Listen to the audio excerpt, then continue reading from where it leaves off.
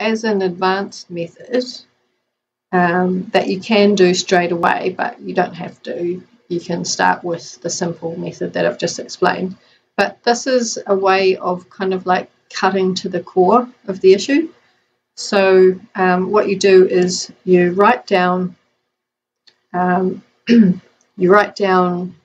issue or the thought or the situation or whatever's worrying you about anything in your life.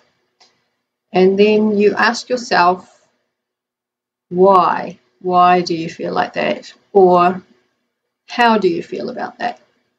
And if you can answer one of those two questions with what you've written down, write that next answer down. And then with that next answer, ask the same two questions again. So, how do you feel about that? Or why do you feel like that?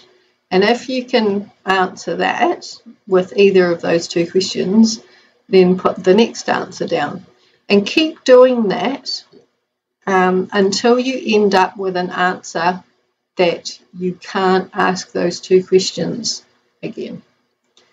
And then what you will have is the core emotion or issue that you need to tap on.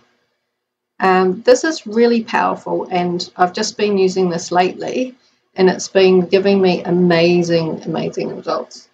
It just seems to cut through all the crap and get right to the heart of the issue. And it usually stems back from childhood, and you've felt like that and you've brought that energy with you, and then you're attracting that energy into your life.